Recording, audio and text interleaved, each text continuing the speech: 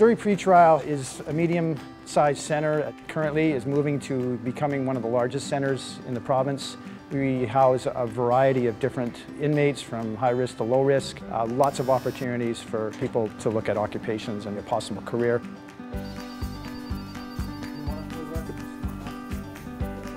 The Records Administration Department is an extremely busy area. You have to be able to multitask, work quickly, and also understand the technical side of it, and then be able to react to stressful situations that could happen in the holding cells. You have to be able to think on your feet and have a high skill level.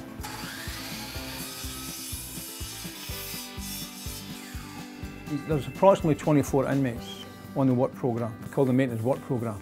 We do woodwork, we do repairing televisions, we repair microwaves, we do the cleaners, which are the floor guys, the maintenance workers, painters. We make clothes here for the inmates, i.e. the reds. Some of these guys come in my programme and have no skills whatsoever. They get to work around people who have skills, who pass it on to them. The perception that I had was very misleading. I was told that the inmates don't talk to you, you don't talk to them. That is not true. It's not just a segregated inmate guard type atmosphere.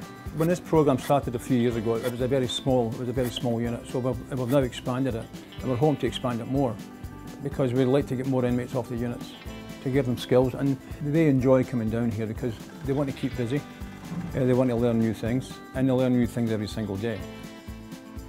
Teamwork is paramount working in corrections, not only to make the job a better environment, but we're relying on each other for safety. We do work with dangerous offenders in this institution, so we have to be aware of our surroundings. We have to have really good communication skills, and then throw on top of that, we have to have a bit of empathy. Not everybody has those skills. You have to be a special person to be able to do this job and do it successfully.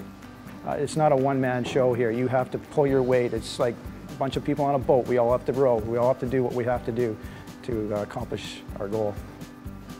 With the new technology that's coming in, it's going to demand more technical skills from a correctional officer, which will open up doors and avenues for people coming in that have those skills. Multitasking, being technically effective and knowing how to operate systems is going to be really, really important.